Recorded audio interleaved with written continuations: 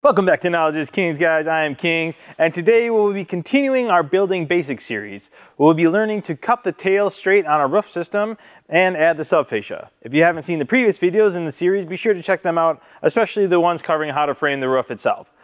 Let's get to it. So the first thing I'm going to make here is a jig for marking all of the plumb cuts on the common rafter tails. This is definitely something you want to make when you need to mark a lot of plumb cuts. To make this, all you need to do is cut one board with a plumb cut that matches your roof, which in my case is 412, and then screw another board to the top of this board on the short point side. The lengths of each piece don't really matter. On my tiny model, I ended up needing to cut mine a lot shorter because my seat cuts didn't allow for a full 2x4 to fit though. I'll show you where to use it in a bit. On the roof itself, I need to mark the tails to the right length. For my model, the overhang is supposed to be 6 inches, but once I add my subfascia, it would be 7.5 inches. So I need to take the overhang minus the thickness of the subfascia, which is 1.5 inches, so I mark 4.5 inches on 2 tails, one on each end of the roof.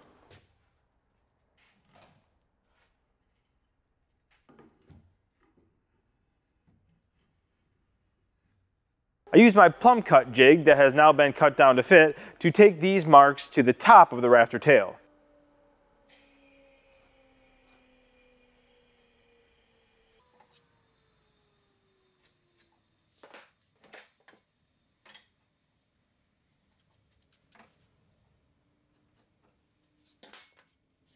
Now I could use a straight edge to connect these two lines across the roof so all the other tails get marked, but I wanted to show you how you would do it on a full-sized roof.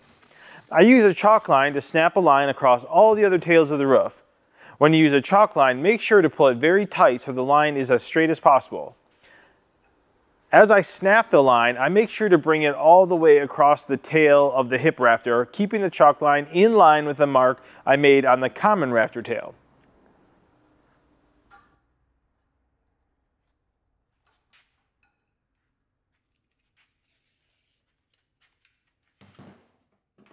With the other tails marked on the top, I use the jig to mark a cut line on the side of the rafter. To mark the line on the hip, I cannot use my jig. I need to use my speed square, lining up the 412 hip and valley number to draw the plumb cut line.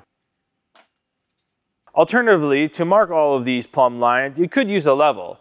This is a lot more tedious, but it can be a good way to check and make sure you were using the correct markings on the speed square.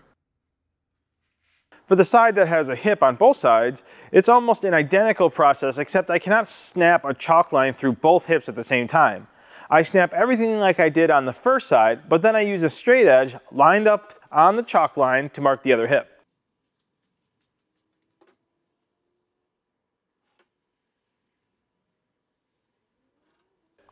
Once everything is marked, I can cut all the tails off.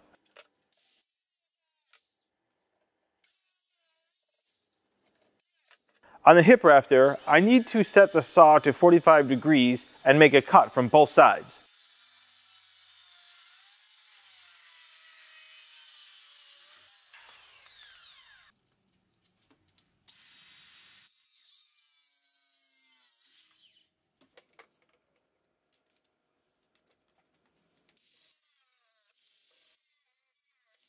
Once all the tails are cut, it's almost time to fasten on the subfascia. First, however, we need to figure out the height of the subfascia on the rafter tails. For this, I just take a scrap piece of the sheeting I'm going to be using on the roof and a small piece of 2x material and use them to get my height. I place the 2x material on the tail and the sheeting on top of the rafter and keep my speed square on the face of the 2x to make sure the sheeting doesn't go past the edge.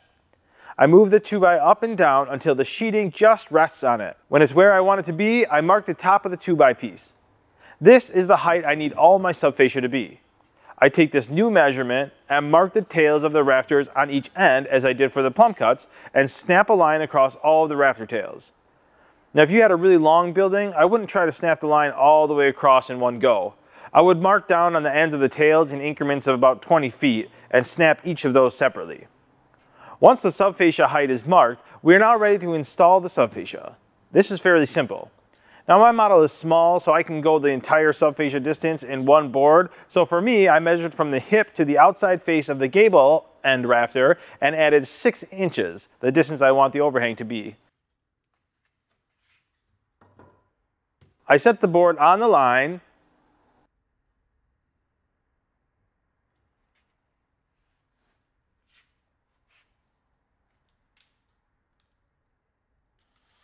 then I screw it in.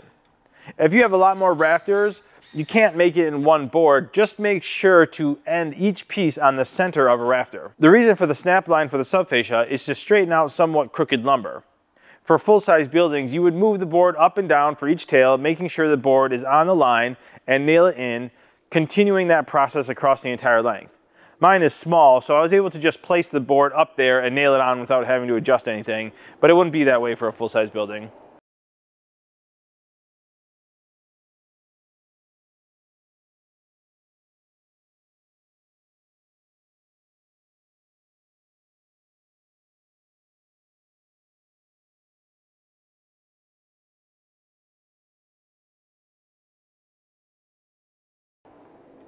For the gable side, I add a block at the top peak. That is my overhang minus 1.5 inches. So for my model, it's 4.5 inches.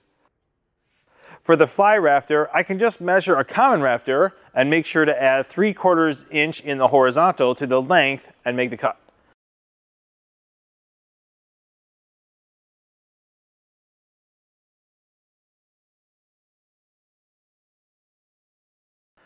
Once that is screwed on, I can make another one that's the same length for the other side. As I screw this one on, you can see that there is a little bit of a gap at the peak, so my cut must not have been perfect. But that's okay. This is called rough framing for a reason. For finished work, that would be unacceptable, but for rough framing, it's okay. With that board on, the fascia is finished. Just so you know the terms, the tail end of the roof overhang is called the eave. And the gable end overhang where the fly rafter is called the rake. That's all I had for this video. Let me know if during my Building Basics series, if there's anything else I need to cover more thoroughly. Please give this video a like as it really helps out the channel, and consider subscribing so you don't miss out on future videos. Also, check the description for any extra info I may add there and a link to my most common tools I use. Thank you for watching, and I'll see you in the next one. Oh, I like that.